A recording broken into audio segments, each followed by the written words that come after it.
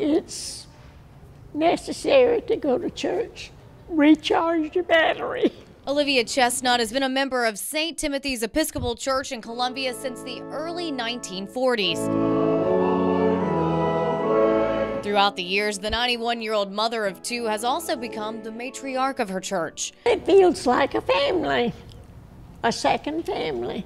Members call her Miss Olivia, and she's had her hand in just about everything at St. Timothy's. Her more than 50 years of service on the Altar Guild is recognized by a plaque in the sanctuary. She's sweet, she's very dependable, and you just couldn't ask for a better role model than for some of the young women around this church to have than Miss Olivia Chestnut.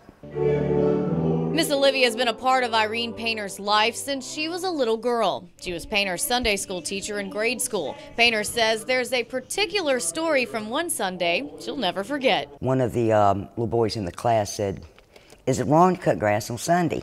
Miss Olivia thought for a minute because she didn't want to say anything to offend anybody. She said, "As long as you don't stay home from church to do it." She has the spirit of a giant. She really does. She's just a wonderful person. In Christ's name we pray. Amen. A true lady, Miss Olivia is humbled about her impact on St. Timothy's and what she means to all the people here. I don't deserve all that.